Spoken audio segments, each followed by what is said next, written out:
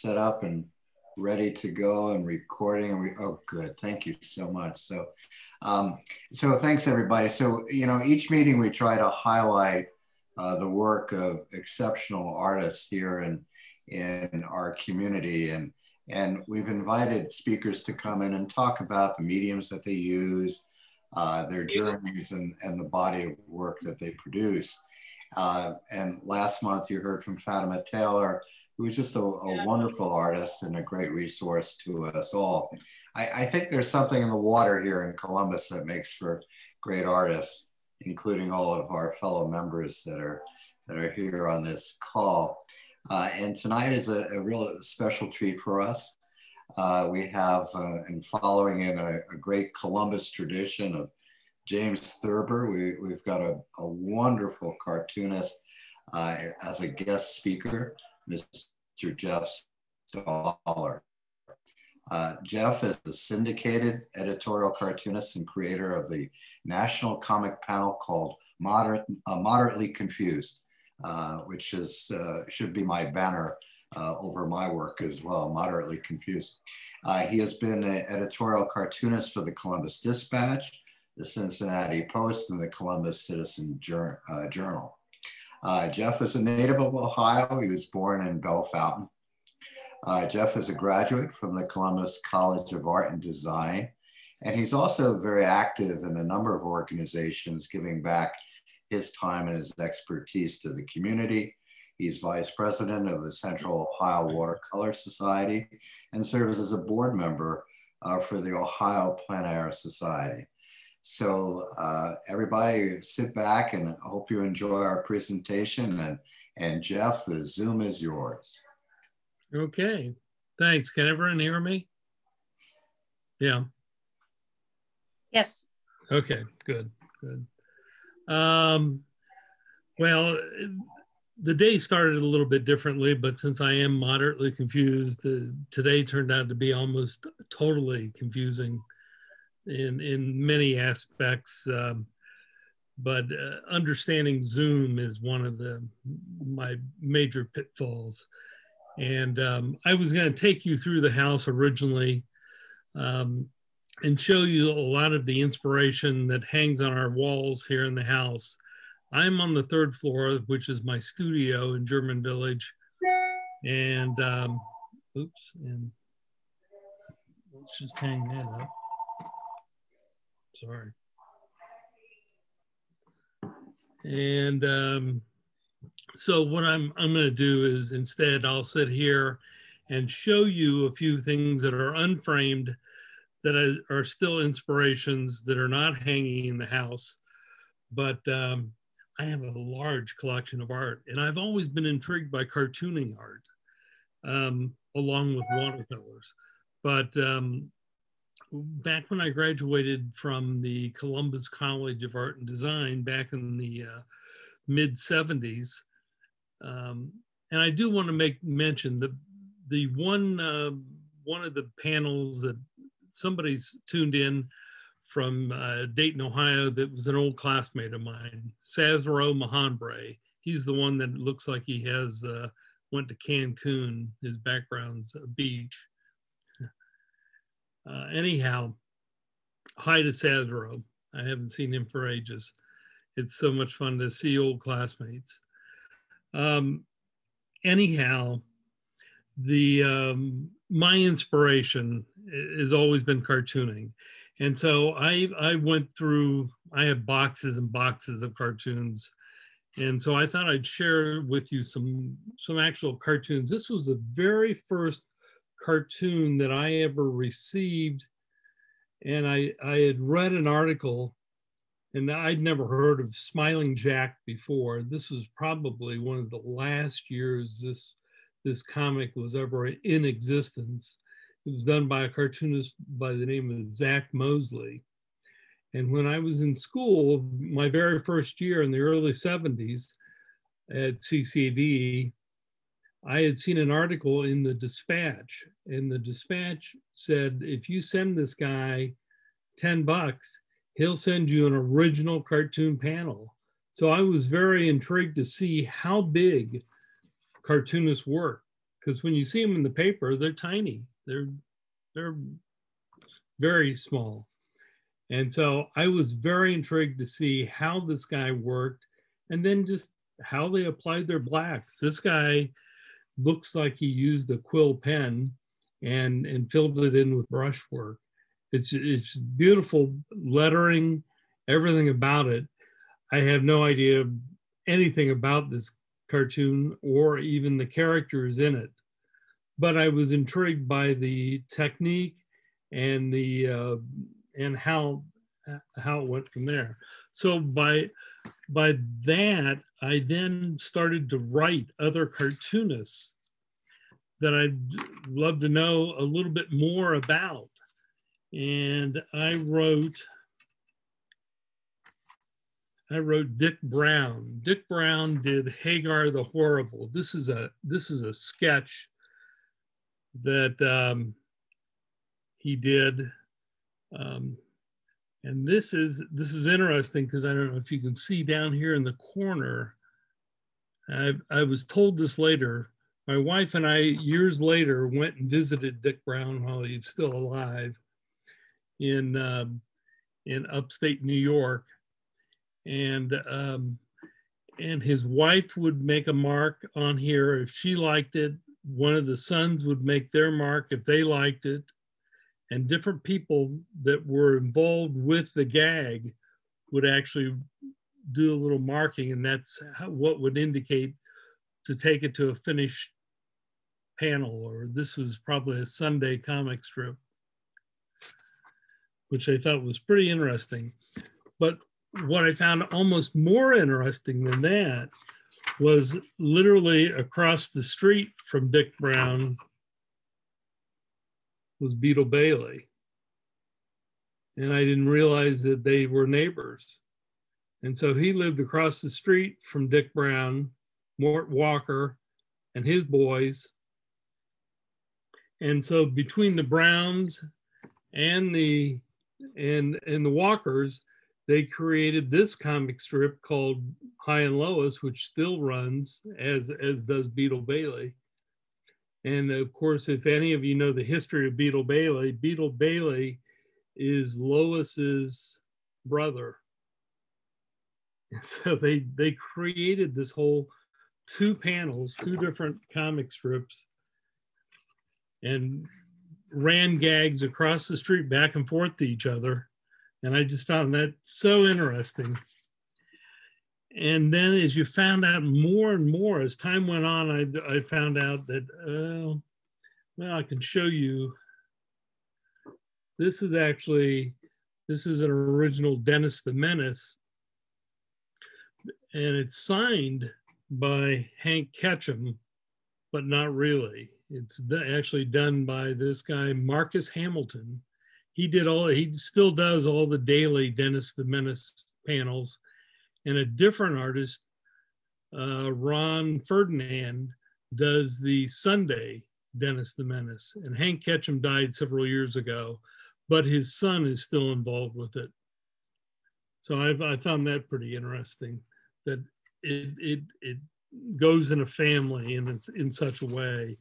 The comic strip Nancy was originally started back in the 40s or 50s by Ernie Bushmiller.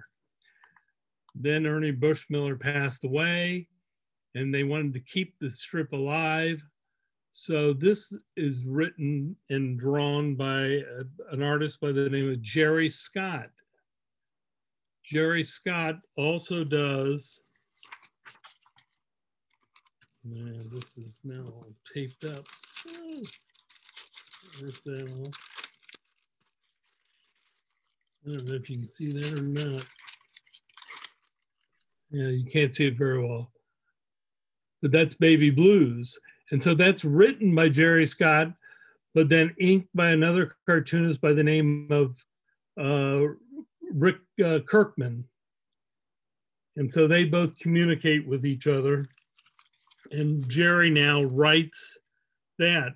But also Jerry doesn't just write Baby Blues, he also writes Zits. So there is a three-way There you got Jerry Scott doing writing for both Baby Blues and Zits. He formerly was the cartoonist for Nancy for several years, about 10 years, he said. And so there is that, and that's drawn by Jim Boardman. Jim and I were across the street from each other in Cincinnati while I was there for about 21 years in Cincinnati. And he was the cartoonist at the Inquirer and I was at the Post. We both did editorial cartoons, but we both started our comic strip there in Cincinnati. Let's see, what else do I have I pulled out? Oh, here's another family of, okay, I met down in Cincinnati. This guy used to write the comics for many years of Archie and Jughead and Betty and Veronica. And then I found out through him that there are about a dozen different artists that do Archie. And so I got this comic book. So there's a comic book done by Dan DiCarlo, and there's the original art. So you can see that's a little bit bigger. And that's the original art. They've just pasted the masthead and the comics logo up there, but it's all nicely brushwork, and it's done by an artist that's since passed away. His name is Dan DiCarlo. And I met all these people through the cartooning network. But one of the biggest thrills I have, and this is, I have the original hanging downstairs, but it's too big and it's huge. It's a huge piece of art. It's about double this size.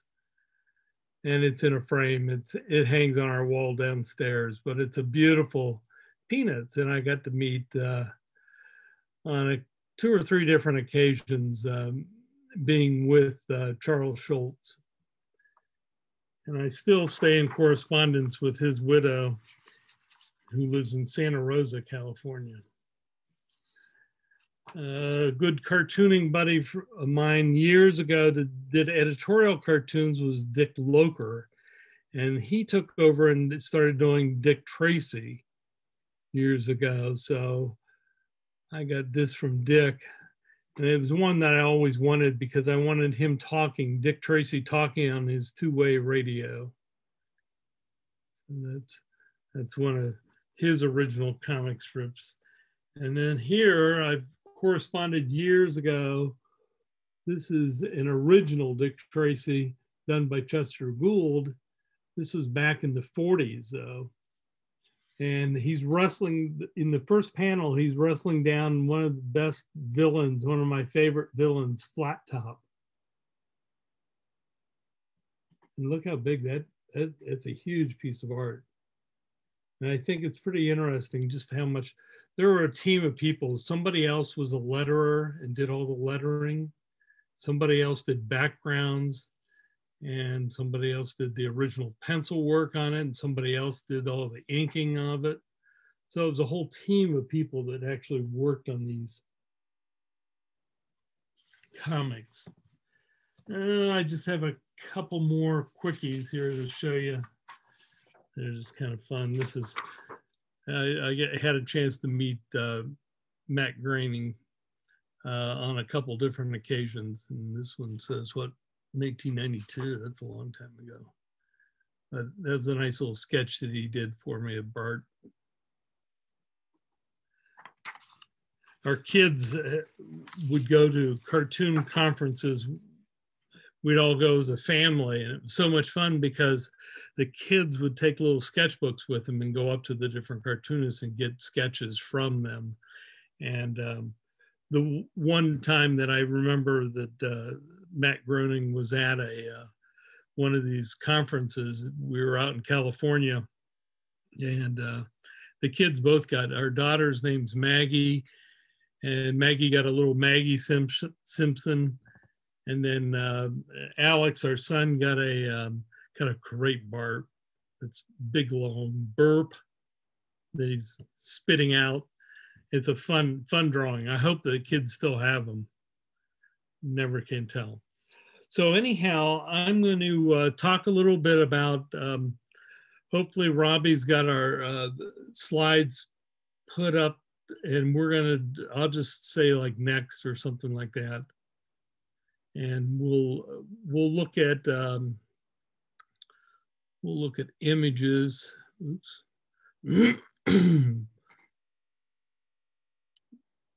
We can start with this one if you want, Robbie, or whatever. That was a technical mistake. I'll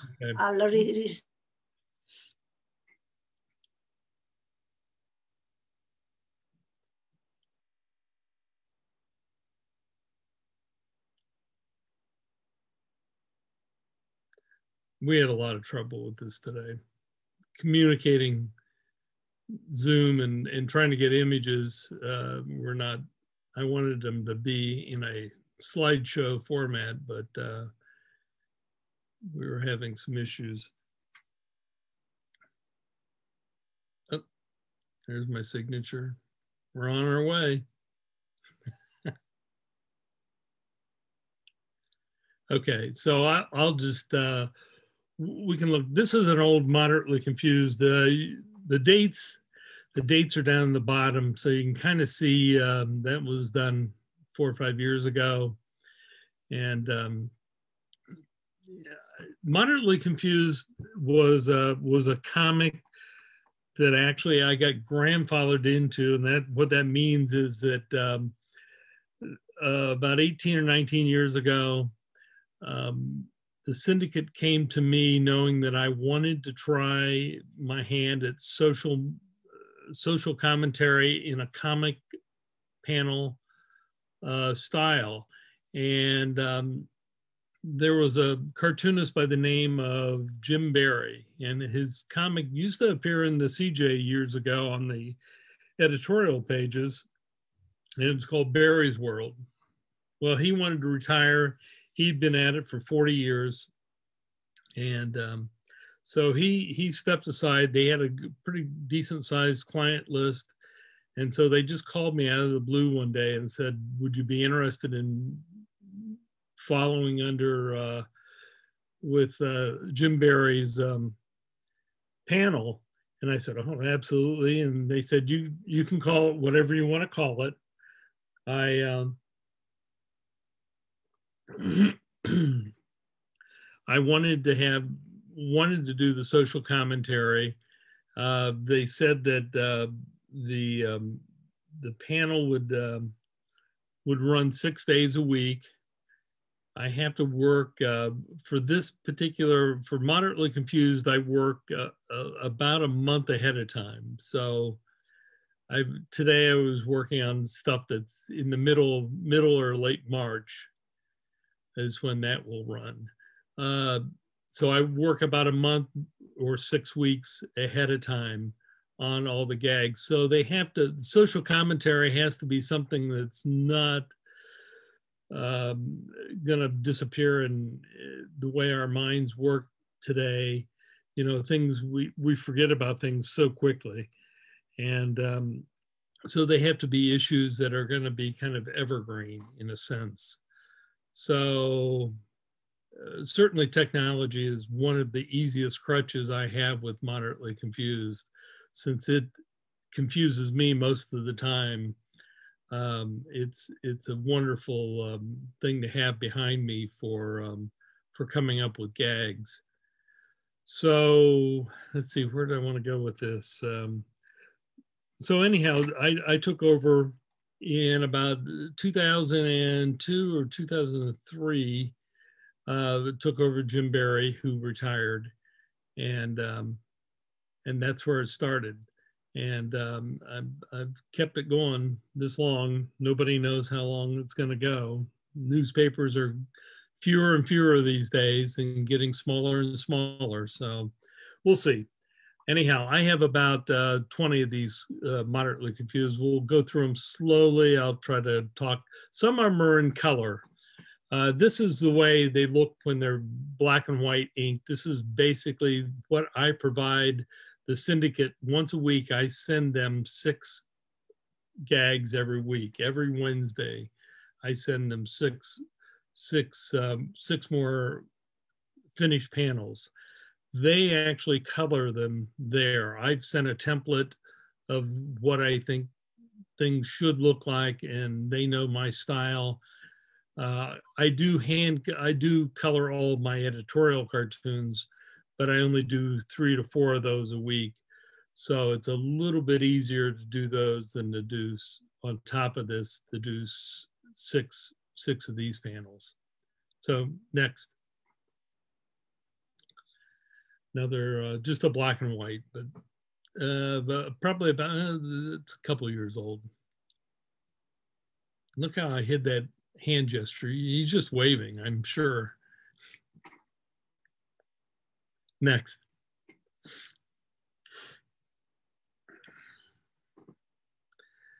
The simpler, the better. I have a good editor that I work with. The Andrew McNeil Syndication is the name of the syndicate that I'm with. They're in Kansas City. They got bought out. My original one was in New York, and it was called United Media, and it got bought out by Andrew McNeil about a dozen years ago or so. So, but the same editor that I had at United Media, I was able to get him to follow. So he works in Kansas City. He moved from New York City to Kansas City, and he enjoys it. And I'm sure he works with a lot of different cartoonists, not just me. But I come up with gags. I usually send him a sketch, and pretty soon I'll show you a couple of those sketches. Next.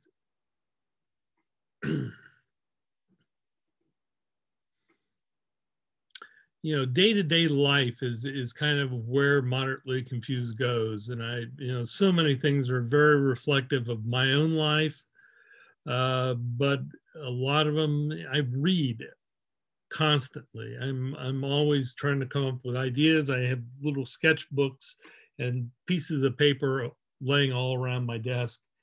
I'll show you some terrible sketches that just have lots and lots of markings all over them, just because I'm not quite sure if that's the way I want to go. And I have a little bit of time to think about a gag, of how to create it and finish it. Next. This is a good example. This is a cartoon I did last year, and there's several in this batch of that you're going to see that were all done during the pandemic period. So if you think back that I created the 6 weeks earlier, we really had just come into that. What is this we're getting involved with? What is coronavirus? What is it? Or is it only going to last 2 weeks? They're telling us to wash our hands a lot, and to not touch things, and leave the groceries at the front door for a little while. Don't touch the mail unless you use rubber gloves, all this kind of stuff. So nobody knew where we're going, and we're still trying to figure it out. So anyhow, this was a gag that I did probably one of the earliest ones I did of the coronavirus. And if I was to redo it later, those people sitting in the office probably should have masks on too. Next. Another coronavirus type of gag that was done there, that's done in June of the last year. And it's pretty self-explanatory. My favorite type of gags, if I can do something with no words at all, that's the best. Here I was able to use 1, 2, 3, 4 words and make it work. And some of that's the credit of having a really good editor that looks at what I have and says, yeah, and he's 15 years younger than I am. So he can kind of look at it through a different generation's eyes and kind of help me use language that might take me beyond just the older generation. Next. Another coronavirus type of gag and tying it to guns. Yeah, next. You know, I just figured at this point in, you know, we're all coming up with different ways. You have to come up with, I probably come up with at least 50 gags on at least 50, maybe more gags about coronavirus or the situation that we're in and how we're going to adapt to it. So I just figured at this point, this was done in July of last year.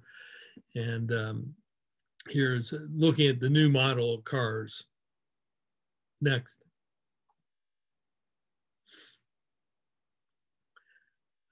I saw somebody use this gag just recently using with all the snowfall we've had recently too, about how you had to walk miles in the snow to get to school.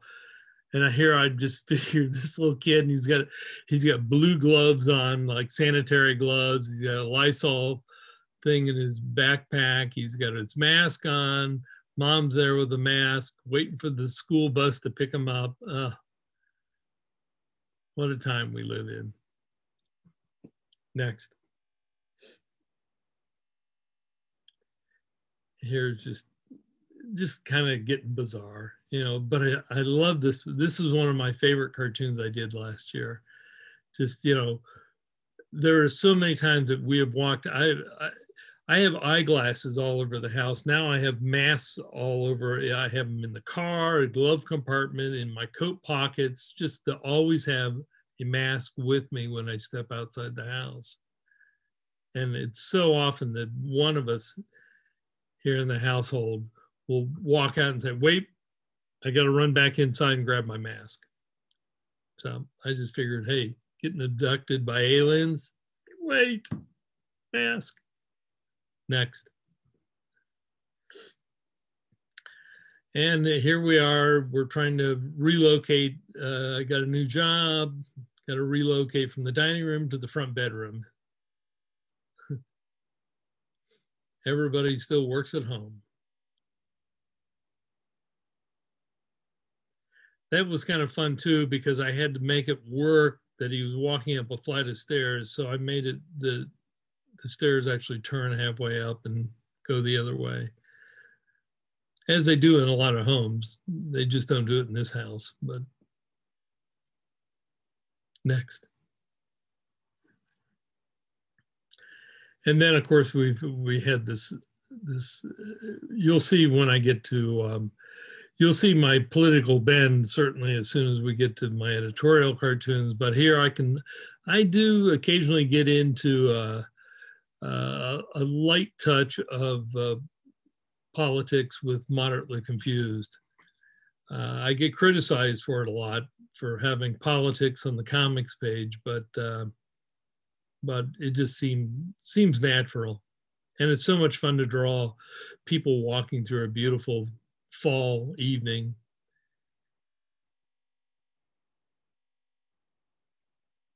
Next. And just another perfect play on words. It's almost it's a gimme. Jeff, do you go through your day and things just pop in your head and you have to stop and write it down, like this is going to be in the next one? Absolutely. Absolutely. Every day is like that. Like I said, I have pads of paper and I have my phone nearby. I use that little notes thing in my phone all the time to write down an idea, because I'll forget it as soon as somebody else starts talking to me, you know, or a new idea will pop in. I write down like germs of ideas and just like themes of ideas. I'm trying to think of what I was working on today. Just the idea, some idea, and then, you know, it sometimes will grow a little bit if you think a little bit more about it. of course, we had the Mars landing this afternoon. I thought, maybe there's something there. They don't want us up there. So, you know, yeah, I do keep notes. Next. Okay, so this is an editorial cartoon. This is what an editorial cartoon. I was showing Robbie today, and I'll show you all in a little bit when I show you sketches. It basically just goes from a vertical to a horizontal. That's the format for most editorial cartoons. So my format is, this is the editorial cartoon format. And when I have a lot of time in a day, so editorial cartoons are turned over, and whatever I did today is for tomorrow. So it's instantaneous. And if I have a lot of time left, my typical deadline's around 3 o'clock in the afternoon. Sometimes 4 o'clock, because I'm an hour delayed because of they're an hour later in Kansas City, so I can get it to them, but I wanted to get it out to all the newspapers as quickly as possible, and they generate it very quickly. Everything's done electronically these days. So the coloring on this, I did myself. I use Photoshop, and if I have a lot of time, I just sit and play with colors there. I stripe their shirts, and I don't think any color repeats itself. Everything's a little different. It's just so much fun to play if you got lots of time with inking and drawing a cartoon. I usually keep a cartoon fairly simple, so it's easy to read. Like, I don't clutter it with a lot of background. I usually try to keep it formatted so it's just the characters talking, if they're talking at all. Next. Trump was, it was so, this year so far it's a lot harder. I'm just having a harder time. I got a president that doesn't want to be out in front of the limelight all the time. Trump wanted to be in the news every day and wanted to be about him and what he's done for this country.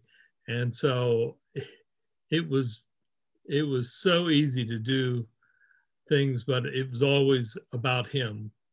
But it was a lot of fun. He was a lot of fun to draw.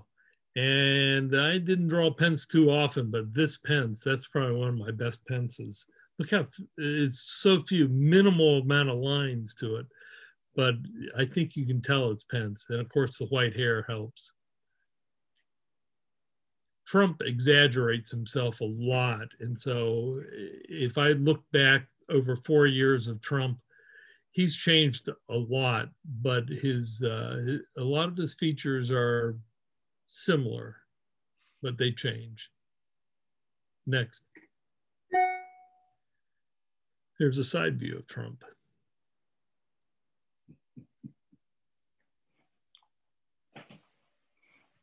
Just, he's a person that I totally disliked and just could never wrap myself around this guy at all. But, and I know I've gotten so much hate mail. It's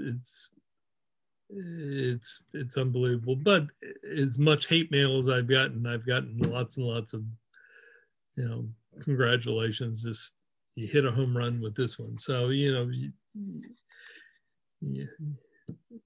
it's a two-edged sword always. Okay, next. There's my favorite type of cartoon. No words in it, just the father figure, just hand it over.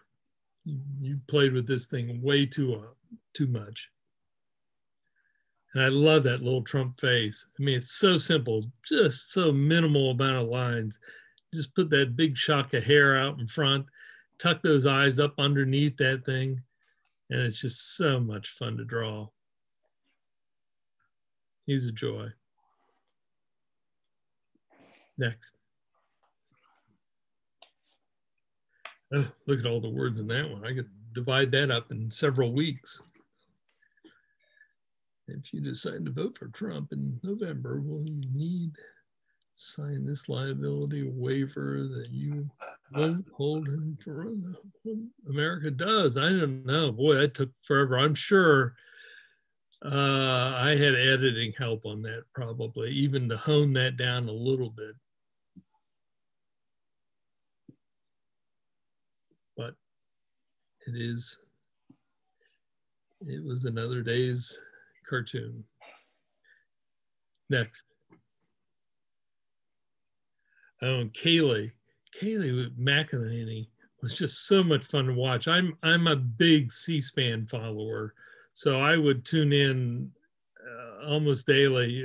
I still do, just to see what the White House, what's going on in Washington, because they're so middle of the road, and you get in discussions are both ways, and I love the fact that you hear from both sides. And it's that unfiltered type of, it's probably very boring, but I would sit and I could ink a cartoon and listen to C-SPAN in the background. And her press conferences were just a riot.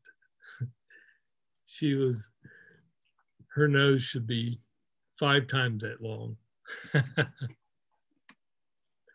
Okay, next.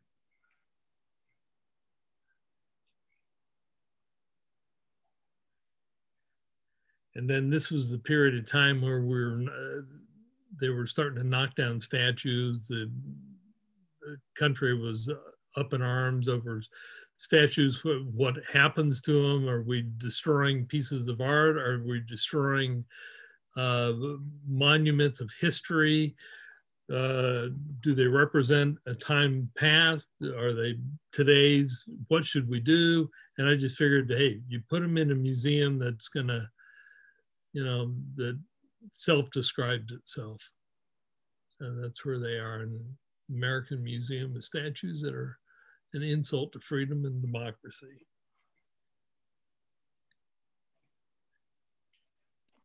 Jeff, I have to say, sometimes on Facebook when you post these, I missed the news of what happened. And you are always on top of the latest happenings. And you nail it. And I'm like, okay, what happened? Okay. And then I'm there Googling like statues for insult or whatever. And then I find the news. I'm like, oh, that's what happened. He knew. I can tell you're probably on the news all the time.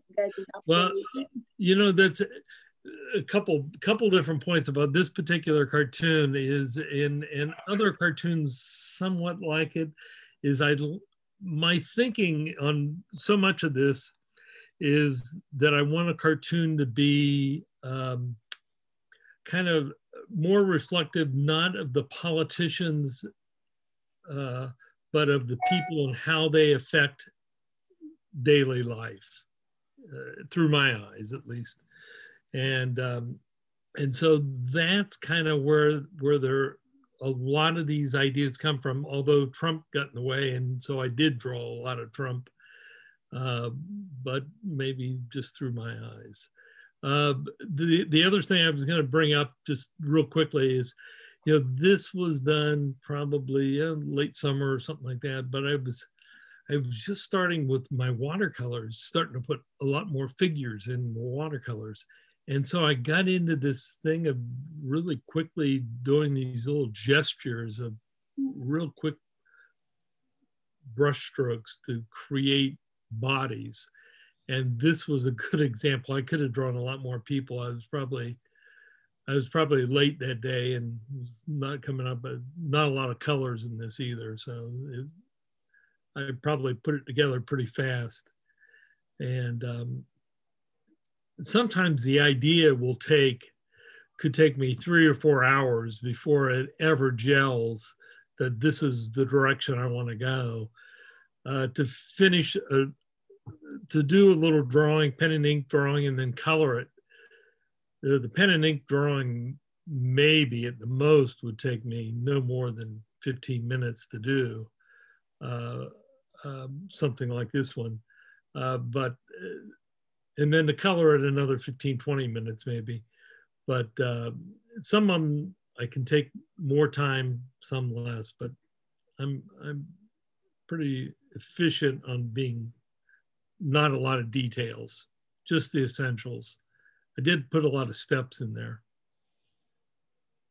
Next.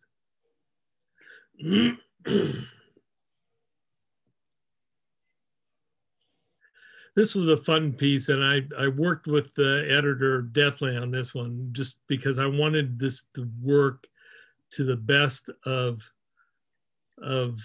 math problems and to parallel it with COVID. And so, you know, I just figured Tommy goes to school on a school bus with 30 students and attends 6 classes with an average of 22 students in each class. And then how many people has Tommy infected? Of course, a lot of people would say, well, the younger people don't infect people, but that wasn't going to work. So this idea had to work. I thought it did. It was fun. Here's a simple one, but you know, a wordless one that, you know, it was football season and I love doing anything with using somebody else's gag. So I was there, I actually, and I didn't even credit or say apologies to. Of course, Charles Schultz has been dead for 25 years. But here I thought it got the point across, and you put the little coronavirus, the little bacterias on the football, and I thought you don't know if you're gonna have a full season or a partial season. And I thought it was a cartoon that worked. Next. This was one of those ones that you do, and I couldn't tell you. My guess is that maybe I didn't draw that guy. I think I drew him once and then just took him and photoshopped him 5 more times and just wrote the words in. I really was probably quick on that one. But I thought the point was during, you know, this was just, we criticize so much, and I just thought, I'm just a proponent of we need fewer guns out there. I think it's too late for that, but I'll still fight it. It's a mission. Next.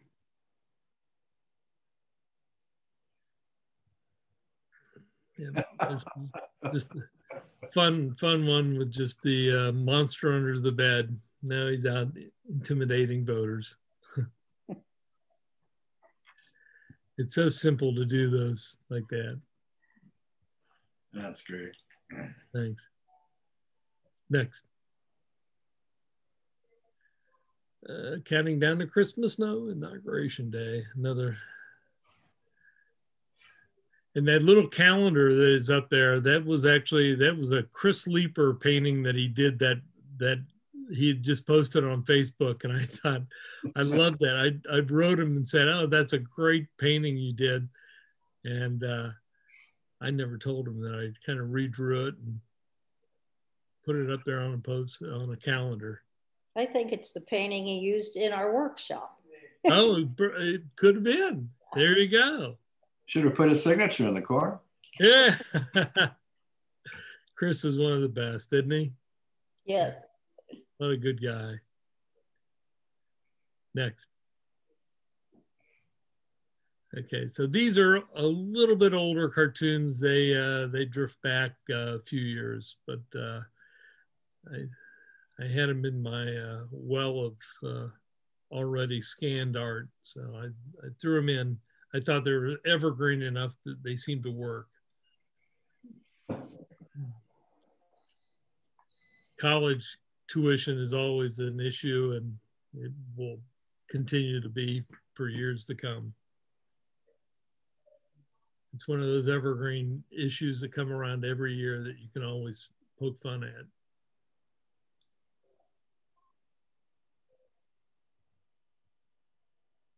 Next.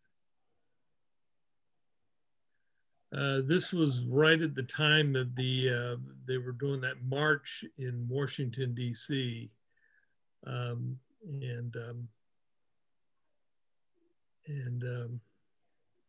So somebody saw this cartoon, a couple people, and made large, I had CNN on or something, and I saw my cartoon blown up really big, and people protesting, holding this sign up in the Women's March in, I think it was, in DC.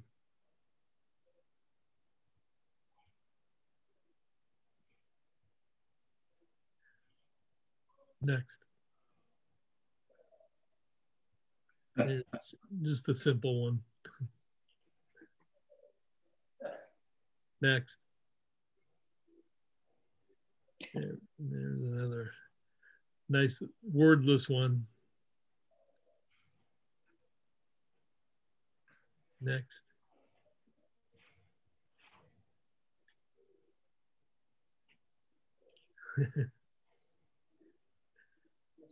It's always fun to draw the White House too. It's just kind of one of those things that's just kind of fun to draw. And probably every time I draw it, it looks a little bit different.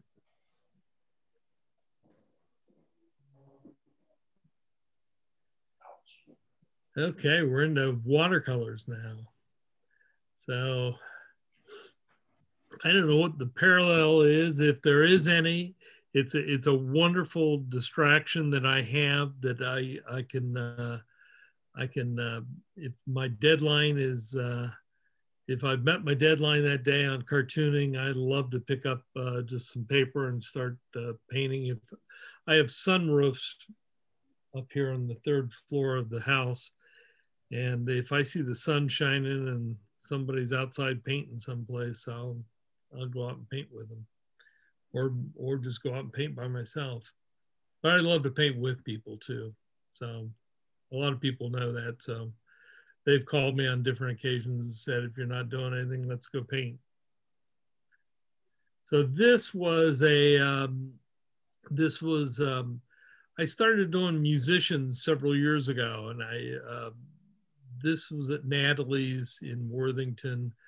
The guitarist on the far right is Tom Carroll, Jim Ruff on the drums. I don't know who the saxophone and the keyboardist is, but I've started this project now at the Natalie's in Grandview that coming next month or so, I've blown up watercolors and to like poster size, and we're decorating their Natalie's in Grandview with some of these posters or some of the watercolors I've done of musicians.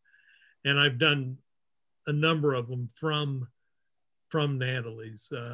Usually I would do a little thumbnail sketches while I'm sitting there, but many times I'll take photographs too, so I can get staging right, some of the lighting correct.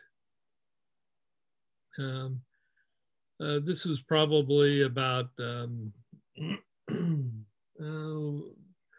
most of my watercolors are not terribly big. They're about 9 by 11 or 12 inches is usually the pad size I work on. I like to work with a fairly large brush, so I don't work in a lot of details. Next. This was just earlier this week, Monday, President's Day. A good friend, Kevin Buckland, and his wife, Pertan, he had called on Sunday and said, it's President's Day, are you working? And I said, man, I'll go out and paint. Where do you want to go? Yeah, it was cold that day too, Monday. So we went to Easton Mall and sat in the little courtyard there and just kind of did painted for a couple hours, just talked. And this is the first time we'd been together in a long time. So it was nice to see him, get together, wear masks and stay socially distanced. And everybody in the mall pretty much all had I think you had to have a mask on inside the mall area, the food court area.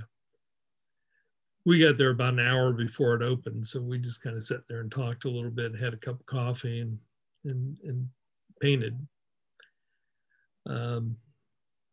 I've been trying to get, my goal is always to get looser and put more expression into my work. At least that's where I'm at. That's where my head is at now. So that's a pretty quick sketch. It's small. It's probably about 6-7 inches by 6-7 inches, something like that. Next. That was also the same day. There was a woman, and she just had this gray bodysuit that just kind of went up, and it was a big hoodie and she had her mask on, and she was sitting there texting, and had a bag of food next to her, and her boots were up, propped on the table. She was there by herself. She didn't know I was painting her. This was probably a painting that took, if it took 10 minutes, it was probably 2 minutes too long. But I did it pretty quick. It was fun. Next. I did that in a little sketchbook. This is a piece that I did real recently. I might have did it last weekend. I had been looking around for some other photos that I had shot of musicians that I could possibly do. And this is, a lot of people thought it was Ella Fitzgerald. It's not, it's Mary McClendon. Anyone know who Mary McClendon is? She's a jazz singer that she's been around Columbus for a long time, and an older woman that has a beautiful, rich voice. And that day she was just a block from, I'm a block from Barcelona, the restaurant. And so I'd walk down on a Sunday evening, had a glass of wine, and sit and listen to Mary McClendon and Tom Carroll together play one Sunday evening. And I took a couple photos of her, and she had this really fun little neck piece around her, that like a shawl over top of a dark pantsuit that she was wearing. This was a painting that I didn't spend more than an hour on it, but it's pretty quick. It was fun. So I'm using a big brush. I'm using like a 1-inch fat brush, square watercolor brush. I've also started to use a pocket knife. So the white scratching that you see in there, and a little bit in her hair, and maybe in the outfit that she's wearing, is I've just kind of, the paint is still a little wet, and I can work it, move it a little bit. And so that's just something I did with that, just to experiment a little bit. And I kind of liked it. It was working. So I left it alone. I'm not going to do anything else to it. It's sitting over here on the floor. So I can look at it every day. Okay, next. That one's too small for the OWS. I measured it shortly after I did it and said, oh, because I'm always like meeting the minimal size for OWS. They enter anything in an exhibition, and the size is I think 121 square inches, and that one probably just fell like 118 square inches. If I put a little black or something behind her, maybe it might work. I swim every day, and I was coming back early in the morning, and this was also this week. And I saw this turned down a German village alley and headed home. And I saw this runner, and it was a snow-covered day. We just had, it was cold out. And I loved the mood of that morning and the snow on the road. It hadn't been shoveled yet, but this guy was out running in it. And so I'm in my car, and I'm fishing around in my pocket trying to get out my phone in time so I could snap a couple pictures through the front windshield of the car, hopefully not hitting the guy. I turned right before he continued. He was way out of sight by the time I shot my two photos of him, and then went on down. He went on down the street. But that one is probably 11 by 14 inches, something like that. It was just a beautiful day. It's just so nice out. So there I'm using, I don't know how much scratching I'm doing on it, probably not very much, a little bit. I see a little bit in the trees in the back. But I've started using, Ed Kitchen gave me, does anyone know Ed Kitchen? He's a watercolor artist.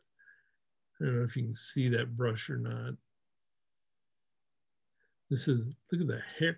The hair on the brush is, there's only about 6 hairs in this brush. 6 hairs in the brush, and it's probably, it's 1.5 inches long. So there's like no stability to it.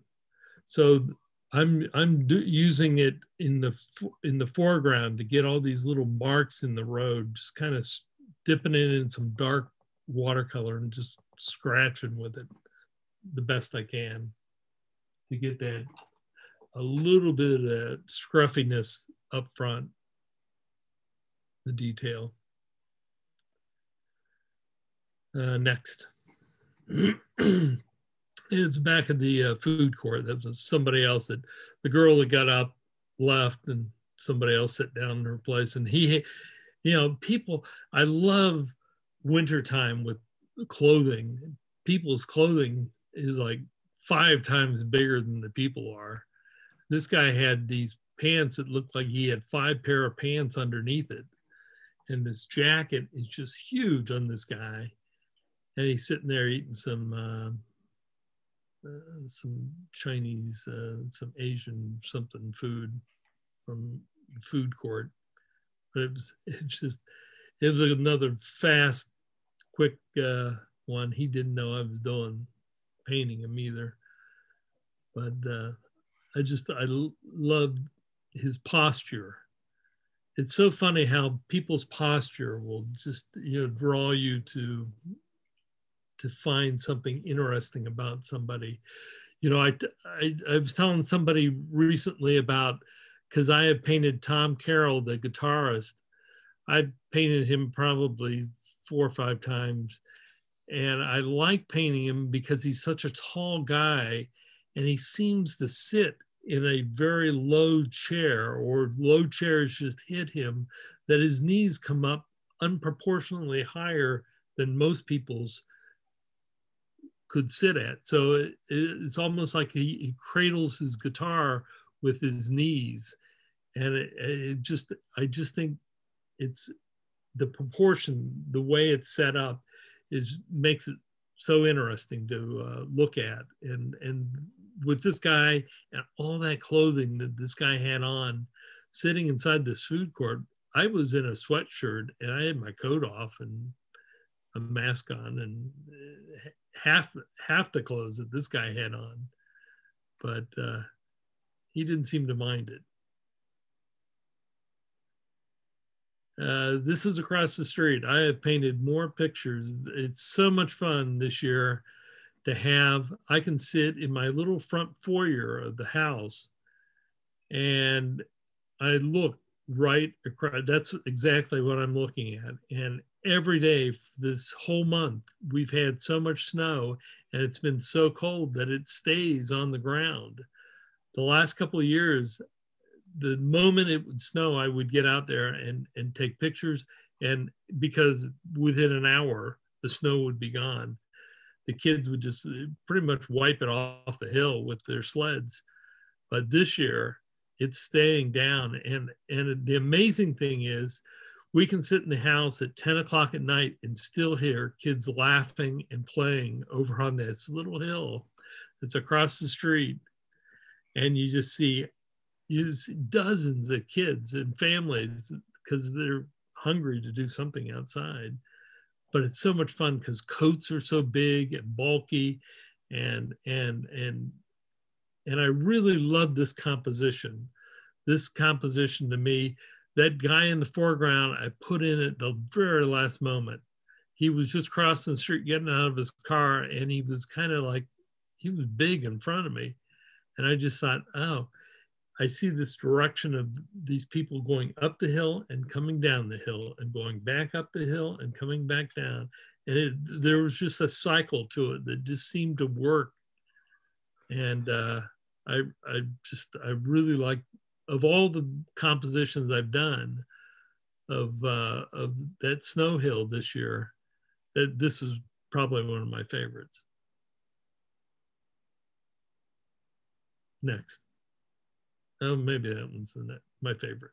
No, this one's all make believe. I just did it for fun. It's a small painting, but I have this about 2 blocks from our house is a framer, and we've become very good friends because I go over there all the time, and she has some of the greatest old antique frames, and so I knew which frame I wanted before I painted this piece. And so I painted this piece knowing that the proportions were going to fit this little frame. And so this piece is probably 5 by 7 inches, but I love the people walking up the hill. It's just a simple little, it's adapted from across the street, but it's really not. I don't know what it is. I didn't even look. I sat up here in the studio and actually painted it. Just I could use that little brush I was showing you earlier to get these little pieces of grass coming out of the ground. And here again, I would use a square edged, maybe 3/4 brush to get most of that painting done, except for that little brush. It was a very simple painting, but it looks really nice. I love winter scenes. So much fun. Next. This was a piece I did for competition at the Ohio Plein Air competition in Cincinnati. This is at the Findlay Market. This was 2 years ago. And I've used it now. It's been in a couple different exhibits. It's just it was a fun piece to do. I just there were people walking in front of me all the time. And so I would just adapt this person's. The 2 people on the left were behind were the farmers or the produce salespeople. And the other 3 people are just people that happened to wander by at different times. And I just said, oh, that's a good character. I'll put him in, put her in. So it was fun. And it was in the fall. Those are pumpkins or gourds. Next. This is over at the Scioto Audubon. I went over, it was last winter. Probably about this time or a little bit later. We just had a nice sunny day, and a good friend, Robin Roberts, he was in town and called and said, you want to go paint? And I said, yeah, let's go run across. Scioto Audubon's only about a mile from the house, so it's very easy to get to. This was just a fun little piece. A lot of it's gouache. The orange in there is all gouache. So I was playing a little bit with gouache in that particular painting. Most of it's watercolor though, but the orange is definitely gouache. Next. This might be the last painting. This was in Maine 2 years ago. 2 years ago, we went up to Maine. We met somebody through the, my wife at the time was working with the Columbus Symphony, and we met somebody had a place up there. Beautiful place, and I just love Maine. I would love to go back in an instant and go up there and paint again. We actually were able to go out one day and go out on Monhegan, which it was like Monhegan Island in Maine is this incredible island that is, you know how people would spot birds. On this island, you spot artists painting. You would look around and you'd say, oh, look, there's 2 artists down there. Oh, there's one over there. And you would see artists all the time painting. And we had, the Ohio Plein Air Society had asked an artist by the name of Tim Horn, who's from California, to come and jury one of our exhibits 2 years ago. And I knew that he was coming. I didn't know who he was or had no idea who he was. But this morning that I painted this thing, I had walked, this was only like, you could almost throw a stone and hit the house that we were staying in, was right around the corner. But I had just come down early in the morning. We were leaving that day. And so I said, I just wanted to do one more painting. And so I went down and took my easel and set up and painted this little shack, this little inlet. And this other guy walked by me and he looked at my painting. Oh, that's nice, he said. And he walked on by, and I looked over about 20 minutes later, and he set up with an easel across the street from me, painting the opposite way. And so I finished this painting and I put my easel away and the backpack on, and I walked across the street, and I said, and he was painting this beautiful little oil painting. And I said, are you staying nearby? And he said, yeah, I just finished a workshop here on Monhegan. I said, oh, just on Monhegan 2 days ago. And I said, we're from Columbus, Ohio. He said, I'm from Yellow Springs, Ohio, originally. And we started talking a little bit more, and he said, but now I live in California, and I'm Tim Horn. And I introduced myself, and it was so funny that we'd run into each other. And I said, well, you're coming to jury a show. What do you think of this painting? So, that's good. Robbie, do I have any more, or is that it? Looks like that's it. That's it. All right. Yes. So we can talk now. Mm-hmm. Yeah. Oh, look, there's still some people left. You never know when you come back into the thing. It was great, Jeff. Oh, thanks. Fantastic. This is Sazro Mahambre. We were classmates. Yes. CCAD back in the early 70s. Right. Yeah. Not Jeff. Chuck wanted to be on. You know, he missed. He had another thing lined up much earlier. I said, well, yeah. I'll tell you. You know. Yeah. Great. Fantastic. Jeff, I have a question. When you're working on your pieces, you mentioned at one point that the lettering and the art and the other things are done by different people. Do you do your own lettering? I do. I do all my lettering with this Micron pen.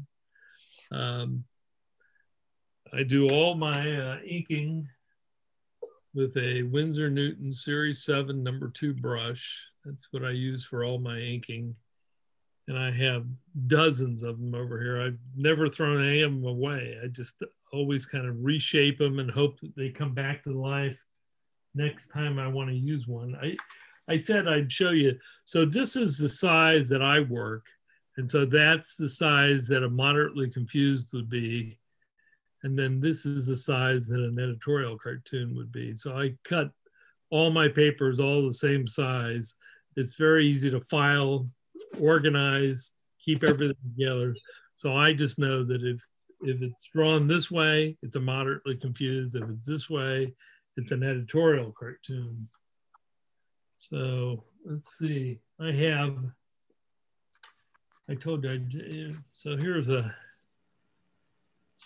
an upcoming, so this is like an idea that I was playing with. So this is what I do. I just take sketches and I fold them. I reuse paper on, and it's actually an old statement that I had. And that's, I don't waste any paper. I use everything over and over again. And so there, on this one, I've actually reworked the wording a little bit on the gag so that hopefully it works better. And let's see what else I have here. Is that the stage where you send them to your editor? I would send them, yeah. And he is not, my editor is not going to say, he's not going to say, no, you can't do that, or yes, you can. He's just going to make a suggestion that he said, you know, maybe it would be better if you said it this way, or you don't need to put this, or more often than not, you've misspelled this word. Jeff, what kind of pen was that you said you use? The pens that I use, so all the scratching that you see is usually that's a Micron 01. Okay, thank you. Real tiny, and my lettering's all done with an 8. So the with what? Is an 8, a Micron. Okay. 8 is my lettering. Jeff, when you're doing your plein air painting, do you have a preference for watercolor paints and brushes? There's my bag of watercolor paints. So no, I don't. And specific. I love it. If you were to see, here's my tray of yesterday's. If I did something yesterday, I don't clean it very well. I just kind of keep it as is. And my backpack is always right next to me. So I always am ready to go whenever anyone calls. Jeff, how many newspapers use your cartoons? I don't know. I really don't. Isn't that amazing? Yeah. I know it's such a, it's like so hard to explain to people. And I'm always excited when I do hear that somebody's running a cartoon, you know, but I don't know. I know that I've been in Detroit before and seen their comics page, and I know they run Moderately Confused in color, because they actually run all their comics in color. So it's always fun to see your comic in a paper in color. That's different. You know, I'm contracted to do 6 Moderately Confused a week. I'm paid a flat fee for so many, and then I have so many clients that buy me individually. So and then editorial cartoons is through the same syndicate, and I'm contracted to do 3 a week with them. And I'm paid just a flat fee. And then I have, again, so many clients that buy me individually. When I say a flat fee, it's because I've been sold for years and years through a program that is like a package. And it sells to a lot of smaller papers, but the smaller papers are the ones that are holding on. And so I seem to do okay with smaller papers, smaller than like the Dispatch. So a small town paper that will run Moderately Confused or my editorial cartoons would also buy this package, and inside that package you'll have puzzles, you'll have a couple editorial columns, you'll have a horoscope, you'll have a Sudoku puzzle, a crossword puzzle, and maybe you'll have 6 comic panels, not like mine. They try to get them all differently. I'm trying to think. In my package, there's a cartoon called The Born Loser that's been around for a long, long time. It's sold in that package with Moderately Confused and I'm drawing a blank. Alley Oop used to be. There are a lot of different comics. There's one that I really like. It's called The Griswells. And it's these Griswells, and it's bears, these 2 bears. And it's kind of the wildlife, but it's very humorous, and the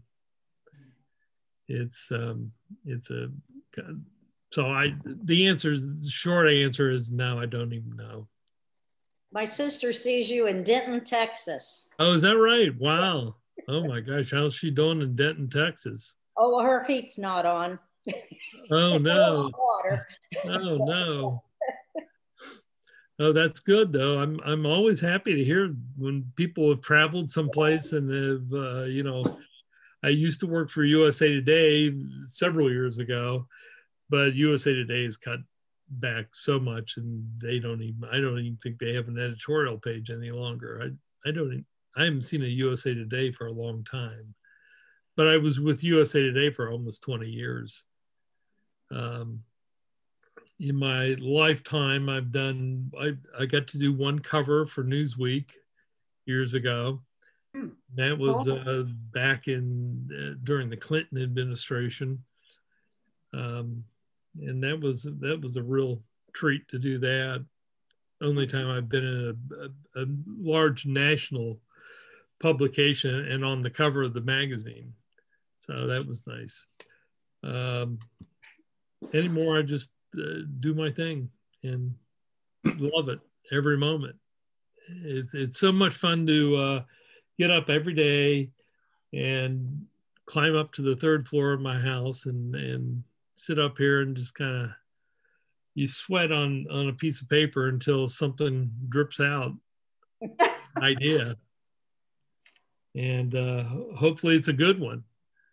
Here I just did, I don't know if I posted it or not, I forget, but I post a lot of my editorials on Facebook since a lot of people like to see them. But here I did this one just today. I did one yesterday on Rush at the last minute. Rush. I saw that. I did this, and I really liked it. I thought it was more to the point. Yeah. And so that's fulfilled my week's obligations for editorial cartoons. So I won't be doing that tomorrow. But every day I'm working on ideas and working on different thoughts, anything. So Jeff, is your house going to be ready like James Thurber's house? Or when, have you willed it already to Columbus? It's a beautiful house, and it's in German Village is such a great neighborhood to be in, and my wife and I just love being down here, and you know, I love the fact that that we have this wonderful 22-acre park that's across the street. It's our front yard, and the city mows it for us in the summer. So that's a perk. Cool. I would like to ask, like, do you draw only with micro pen, or you use any other color for the illustration? No, I use a brush primarily for all my work. I use a Winsor Newton Series 7 number 2 brush, and I've used that for many years. And the colors? And I use Dr. Martin's black ink. Can you still get them? And they still make it. So I'm happy. And I use just a 2-ply Bristol hot press to do my inking on for the cartoon, and then I use a variety of different for painting, arches or Fabriano. What's the other one? Oh, Kilimanjaro.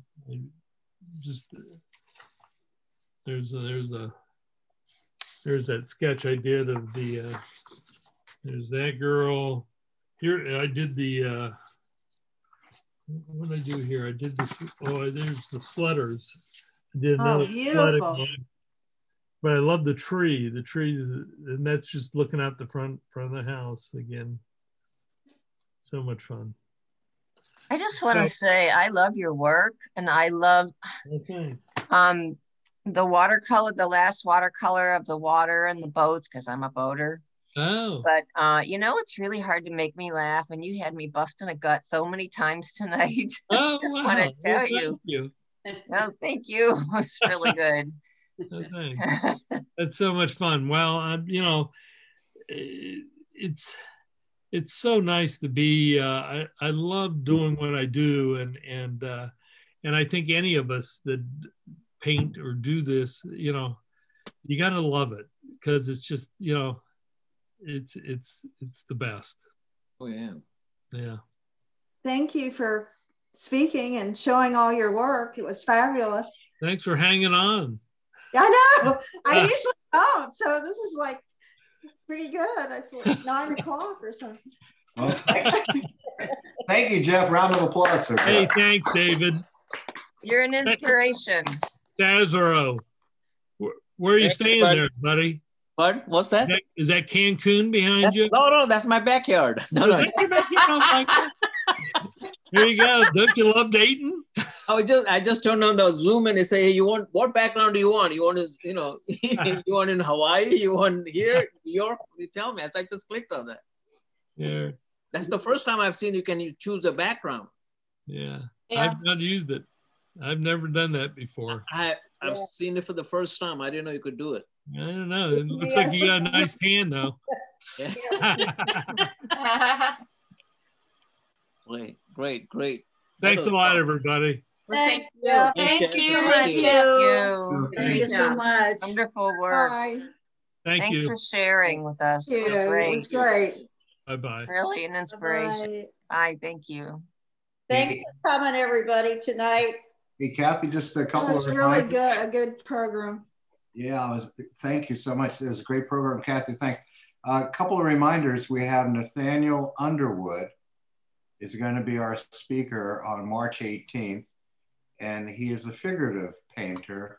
Yeah, he serves on the faculty here at Columbus College of Art and Design. If you look up his work, I think you'll really enjoy it. He does some beautiful, magnificent work. So that's for March 18th. For anybody that's on the call, we're always looking for new speakers.